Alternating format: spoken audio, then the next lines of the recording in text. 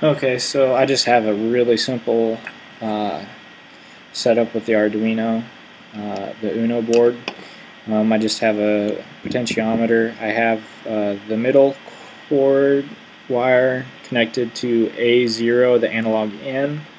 I have one of the outside wires connected to ground and the other outside wire connected to 5 volts. So it reads the value.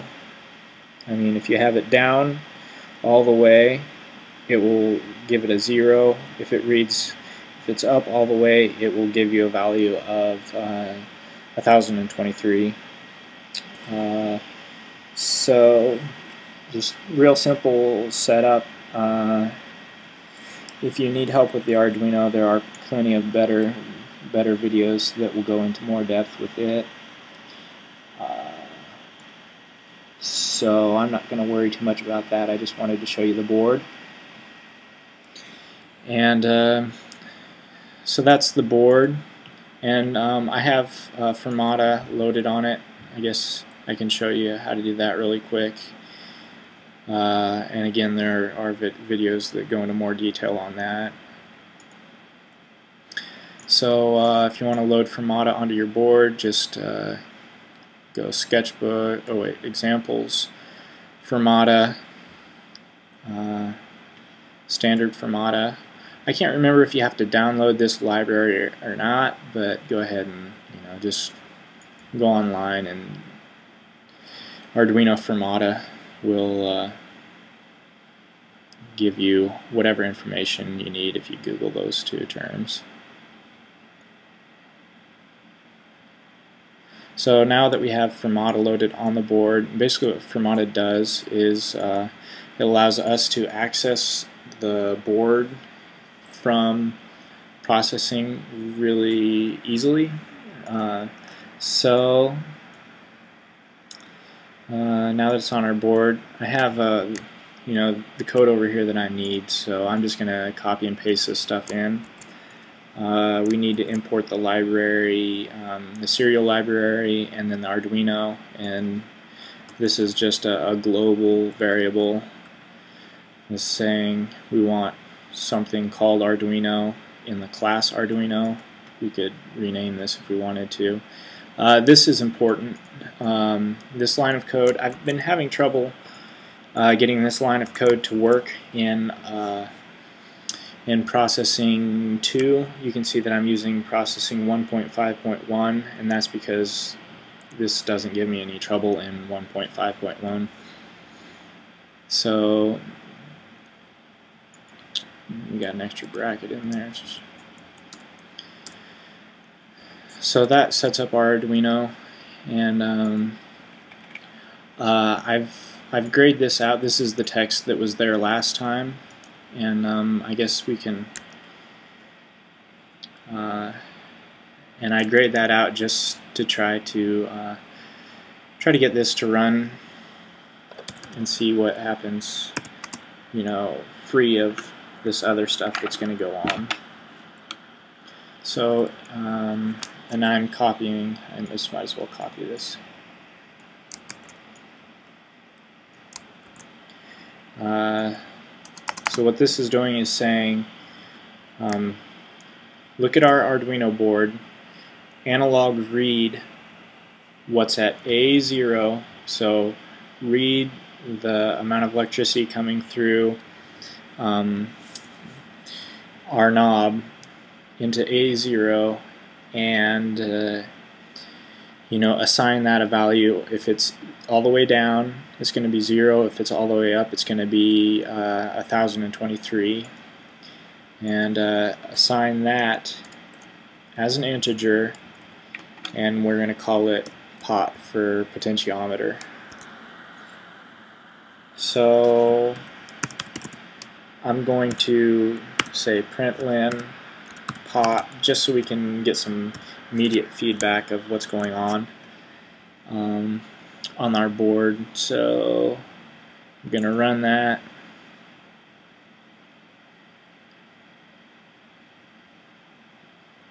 And it's not going to do anything until I click on the screen. So and whatever value, it should come out right here. So I'm going to click there. So right now I have it turned all the way up because we're getting 10,023, and now I'm physically turning the knob that I showed you earlier, and I'm turning it all the way down, and so it's a 0 now. I turn it about midway. Well, this is somewhere in the middle. 408, not quite in the middle. 253.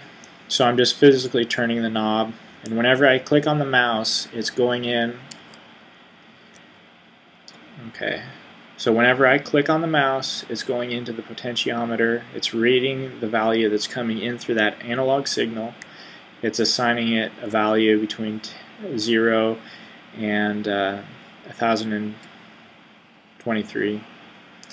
So I'm going to click out of that. Oops, I probably shouldn't have clicked out of that. I probably should have pressed stop here instead. So yeah, open. Yeah, I should have pressed stop up here. So I don't want. What I want is, instead of a value, I want a value between 0 and 255, because that's in the RGB range. You go from 0 to 255 in the red, green, blue, and the color value. So this might be a little confusing, but if it is, go look on processing website and look up map on there, and it'll explain what's going on here. So with this code, I'm saying take the value, this value. We know it's between 0 and 1023. So 0 to 1023, and we want to assign it instead to a value between 0 and 255.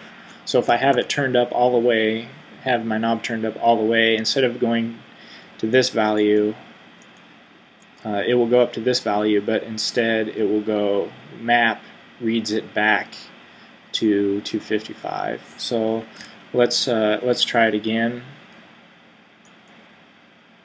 Cannot convert from a float to an int. Okay, so let me see.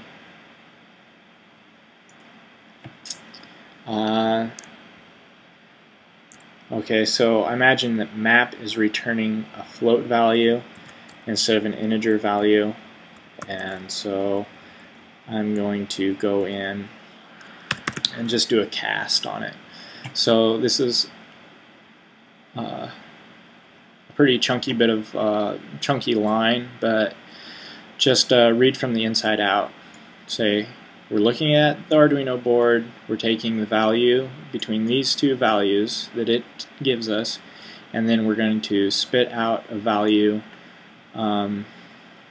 between these two values. And that is going to, that's what map is doing, is giving us a value between 0 and 255. It's giving us a float value, which a float just means a decimal, like 2 point blah blah blah. What we want is an integer. We just want that 2. So, oops, sorry about that. So let's try that this time. See if that works.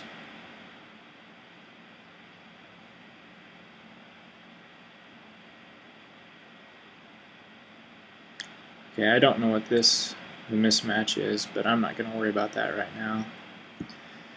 Okay, so when I click on that, it's going 168. I'm going to physically turn the knob, click on that, 255. I'm physically turning the knob all the way down, 0. All the way up, and it's going back to 255. So that's giving us the pot. Well, I'll just leave that in. Oops. So let's go back into the code that we wrote before. let's stop this. And yeah, so that closed easily that time. So instead of having that blue integer just a random number like we did, we are going to have it be our pop. So with this,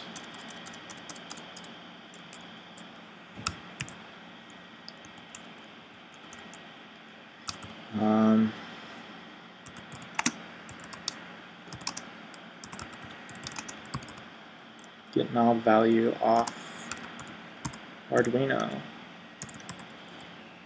And then the rest of this is the code that we're sending to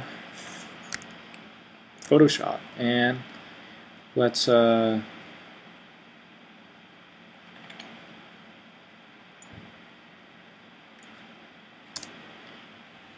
remember that we have to save this into export application.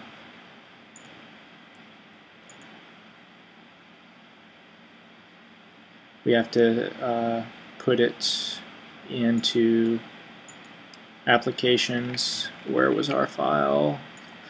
Photo processing to AppleScript, processing to apps, and what did I do wrong? Okay.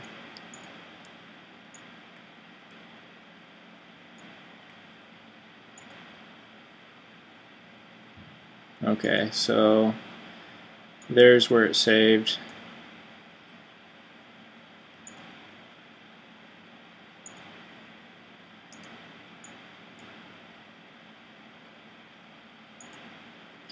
Okay. Alright. So when I exported it, it exported it to this location, which is in our processing folder.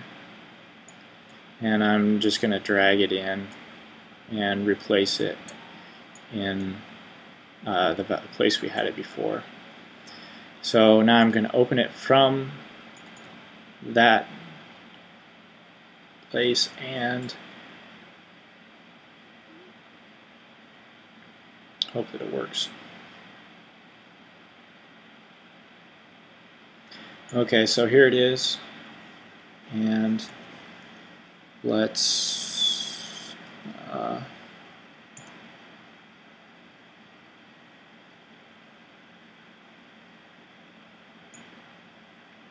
so there we have it as 255. I'm going to physically turn the knob all the way down. I'm going to click on that, on our processing, go back into Photoshop, and the value is 0. So it looks like it worked. I'll make a little cleaner video to hopefully show it working and to summarize what we did.